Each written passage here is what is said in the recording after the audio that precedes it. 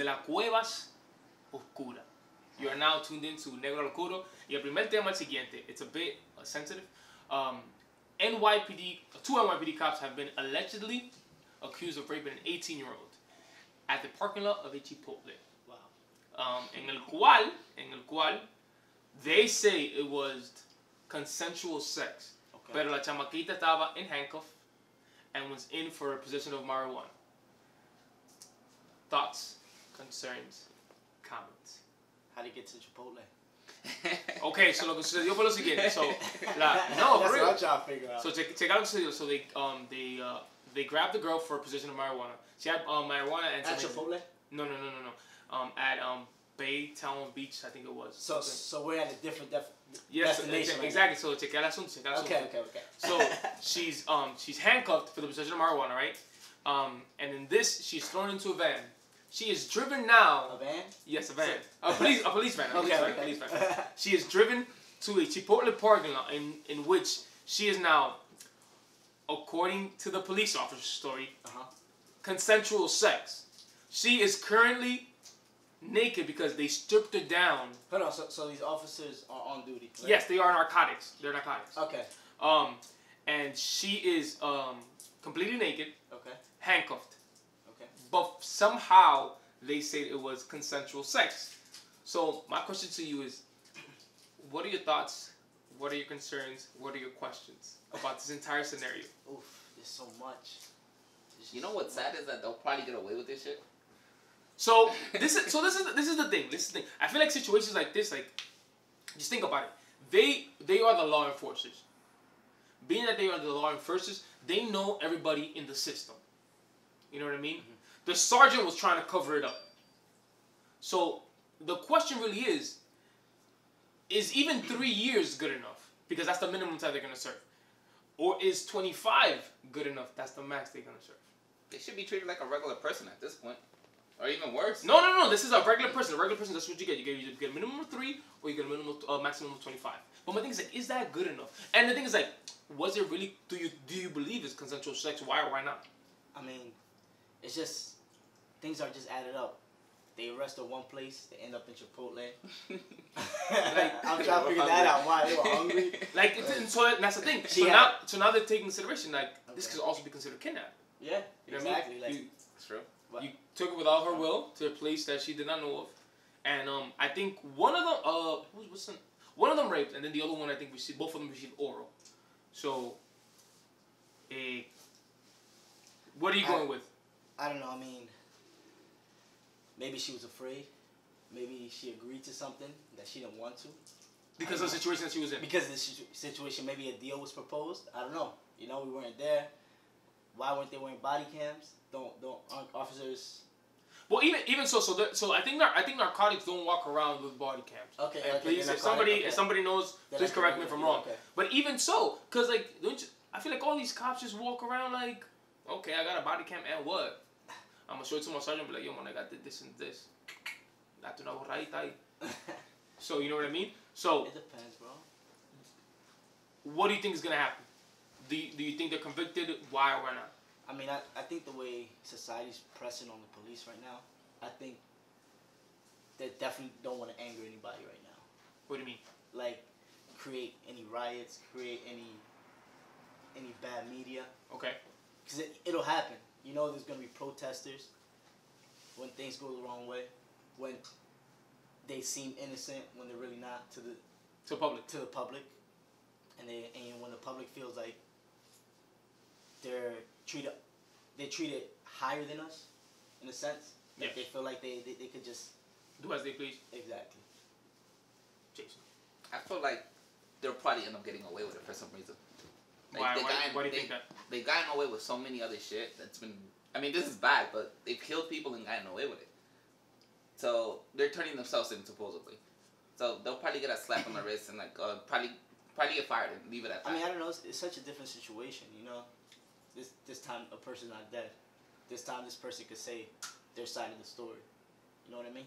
So this situation is a lot stickier, I think, for what the image of officers should be. Because why would they agree to have, intercourse with a female while they're on duty?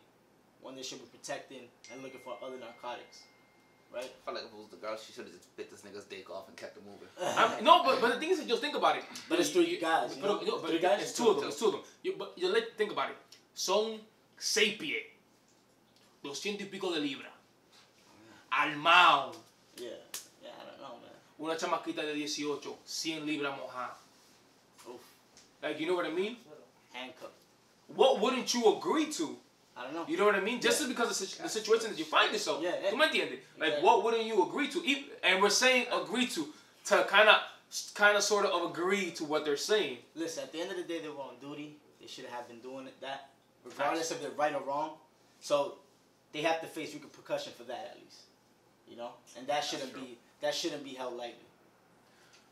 But so you still not held lightly. So do you think 3 years is good enough? Do you think 25 is good enough? I don't know.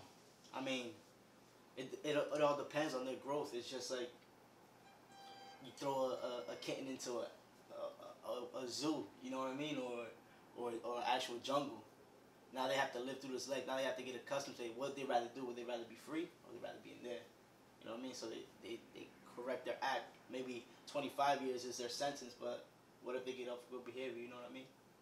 True. I didn't take that into consideration. I mean, at this point, they got 2 cases on the hand. They got rape and kidnapping. So whatever the mixture of that, that's what they should honestly serve. So I don't know. I just don't feel like. I just feel like the word officer should be like when they're being sentenced, they should be sentenced as individuals, and the crime is based because they were doing something wrong as officers. Do you think the weight should be heavier?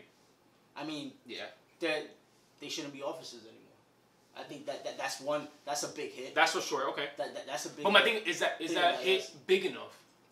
It could be. That's your income. You have a family to feed, maybe. You just scarred them for life, though. What if they just? That's what I'm trying to get at. Like, you know what I mean? Like, you just scarred somebody's life forever. Yeah, no, of course. You know? No, I know you scar somebody's life, but what I'm saying is like, what should happen, just as like the minimum. Like when you say like what is enough and what isn't enough, like they should get, if they're gonna get repercussion for something, like take away their job, take away who they were because they did something wrong as an officer. They misrepresented what an officer should represent. Okay. Now, lastly, if they do get sentenced, because we don't know yet. If they do get sentenced, what do you think about their welcoming in jail? And it's not gonna be pretty. They better get That's ready. definitely not gonna be pretty. I mean, they know it. They know it. They're big guys, so they better get ready. But then again, they'll probably end up getting locked up and not be a part of everybody else. They'll probably have them separated.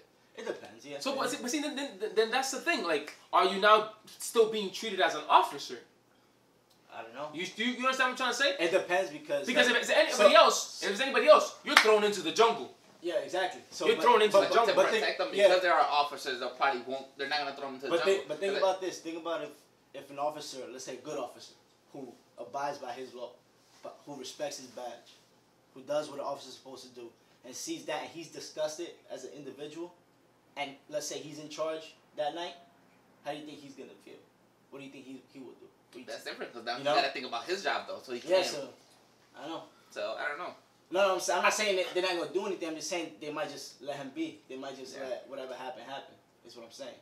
Because they already. This is my thing. Like I'm not a believer of the an eye for an eye. What is it? An eye for an eye. An eye for an eye. Yeah, that's it's the mismo dicho. We know you know what we're talking about. I'm not believing that, but in a situation like this, yo. An arm for an arm. Yeah, but in a situation like this, it's kind of like, yo, like, the only way you think it'd be equal or kind of like appropriate delivery of pain, in like scarring to somebody who committed that would be. I mean, yeah, but drop the soap. No, I'm serious. Like, you know what I mean? Because my thing is like, you now, like, you feel like they should. No, it's not even that. Man, you really just took this young lady's life. Because yes, she's alive. Yes, she's alive. But she's scarred. But she now needs to live her life like this. Mm-hmm. The haunting of being in a van with 2 cops armed, 200 pounds. Every time she sees somebody who sees something, she's gonna have a flashback. Shit, every time she sees a cop. Every time she sees a cop, now she don't feel safe. Nah, true. You know what I mean? And what, you two are good because y'all under some protected custody or some shit? You know what I mean? I just feel like that. Whether they get locked up, in jail they're gonna be protected. They're not gonna throw them in the jungle. I think they deserve. I think they deserve celebrities. I don't think they don't throw celebrities into the jungle. I think they need to. Well, I think it's depending what your crime is, because there's federal prison. Those are la gente que hacen los números, te roban pila de cuarto. And they got Rikers, bro. And then they got Rikers type shit. Like, you know what I mean? But yo, to be honest, I think they need to go to some like Riker type of atmosphere where. Go into they're from New York, right? Maybe they will be going there. And go to an atmosphere where there's people who you've locked up. Cause that's what I really want. Like, you know what I mean? Like I said, I'm not a believer in eye for an eye. Yeah. But I think you should be put in the jungle with some people that you put into the jungle, and see what it feels like now. Because you were an officer, you were serving and protecting, and you put some people into the jungle, but. Now you disrespected your badge, you disrespected what NYPD stands for, and I feel bad for all the other cops who are kind of taking this heat because at the end of the day, like it's not like it's not we're saying like Richard Hall and what's the other thing? I'm gonna find out the other guy's name. We're not saying Eddie Martin's and Richard Hall, like you know what I mean? Like yes, we can say it right now and some people are gonna hear it, but at the end of the day, what's people gonna remember? NYPD. Exactly. NYPD did this. Exactly. NYPD did that. Exactly. You know what I mean? And I feel bad for all those cops who are actually doing their job, who are actually serving and protecting. But now they have this stain on them of Eddie Martin and Richard Hall. Exactly. And the sergeant who was covering up. And my thing is like, how many other cover-ups are there? You know what I mean? There's a lot of corruption going on. No, and seriously, how many other things have been covered up that we don't know, that hasn't been brought up to the public light? Yeah, I mean, that's going to be endless. But should it be? That's everything. You know what I mean? But should it be endless? You know what I mean? Like, you're actually the people who we kind of give our safety to. We're kind of like, yo, listen, we depend on you to keep us safe. Not exactly. Yeah. And for this to happen, like, how safe are we? You know. And last but not least, damn, I forgot what I was about to say. I lost my train of thought on that one. Do you think that NYPD is gonna bounce back from this? Do you think the NYPD somewhere somehow is gonna? Of course, man. Of course. How? Why? Why? Because at the end of the day, there has to be officers that represent who they gave an oath to. They gave an oath to NYPD to serve and protect the community. There has to be officers that are gonna respect that. You feel me? Like, I have friends that are officers and they respect their badge. Yes, for sure. We know plenty of them. And they do what they have to do. Okay. They're going to end up bouncing back. They always do. Now you're going to see a couple cops doing a good thing and then that's going to get erased. I feel like that's how it always is. Now, lastly, do you feel safe when a cop passes by you? It depends. It depends on what area I'm in. Like let's say the community I live in. It's the cops I know. They just kind of like roam around. They never really pull people over. Mm-hmm. But then like in certain other areas, like say like if I'm in, let's say Maplewood or if I'm in Union, cops are a little bit more aggressive there. They want to pull more people over because you're closer to certain towns like Irvington, North. You know what I mean? So I feel like in the certain areas you are. So you think the reputation of certain towns indicate how safe you feel when a cop passes by you? I can say that. Yeah. Sometimes because the cop is more prone to find trouble around in the urban area than in the suburbs. Okay. You know what I mean? So they're gonna be a little more aggressive. I feel like they kind of built that shield already to be more aggressive, to kind of try to take control from the very start. You know what's crazy, yo? I've never felt safe when a cop like passes by me or if I'm driving and it's behind me. I've never felt like safe. I mean, like, you get that sense of fear when a cop behind you, like, oh shit, what I do? And you didn't even do nothing. Like, what the fuck? Exactly. and I've never, I don't know. Like, and I think it's sad the fact that I'm saying this, but I don't think I've ever felt like safe when a cop is around. Like, I just felt like a cop's around. I feel like there's trouble. I feel like there's like this like cloud of like darkness like hovering around me, like when a cop's near me, and I'm pretty sure that's not the feeling that cops want us to have. Like, you know what I mean? Yeah, no, of course. I mean, yeah, it depends. I mean, I don't know, man. If you had a message for the NYPD, what would it be? You guys gotta pick better people. People who are gonna actually serve this community and not tarnish it the way it's already been. Like, that's terrible. Regardless if they were cops or not, that's just terrible. And it happened under their supervision as police officers. I think they need to chill out. They need to stop. They need to stop with all this shit. Nobody's gonna feel safe. Nobody's gonna want to do anything that has to do with cops. There's gonna be civilians versus officers all the time if this shit keeps going on. I think you brought up a good point, like, you know, civilians versus officers, and I feel like that's not. It shouldn't be like that. It shouldn't be like that. Like, you know, it's a community thing. Like, you know, exactly. we should be together. And like, listen, I don't know anything about walking around the streets of Newark or walking the streets of West New York or walking the streets of New Britain as an officer, putting my life on the line every day. I don't know nothing about that. But what I do know is that what an officer stands for is to serve and protect. You know what I mean? And I'm pretty sure that raping doesn't fall under that. Of course not. And I don't know. I just think the system itself needs to hold itself accountable. You know what I mean? Be the officer who be like, yo, bro, this does not fly with me. We need to go back and we're gonna talk about this. Like, you know what I mean? And handle it in house if you have to, but make sure it's addressed. Exactly. You know what I mean? Exactly. Make sure that this. Oh, you did this. Oh, wait. No. Listen. Yeah, you cool, and yeah, me and you are homie, and yeah, me and you got our backs together, and me and you joined at the same time. But yo, listen, we don't do this, and this was gonna happen now to you. Like, you know what I'm trying to say? Make sure like they hold each other accountable for everything they do and understand the importance that they have as officers. You know what I mean?